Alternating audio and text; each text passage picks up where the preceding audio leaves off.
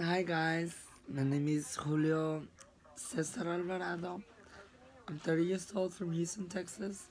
Born in San Juan, raised in Reynosa and Fifth Ward, Vara. And I'm here to share my journey with you guys.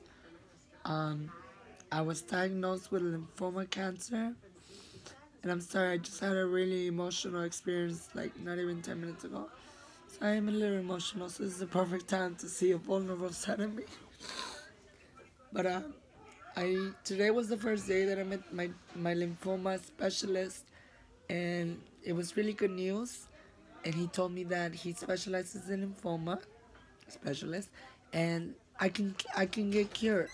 However, I have to. However, I have to do my training and follow up with all that. Sorry, someone just came in. But I will keep you guys posted, and once I start my chemotherapy, I would show day by day on my chemotherapy in progress. Just pray for me. And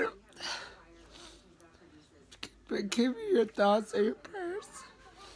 Sorry, thank you. But I'm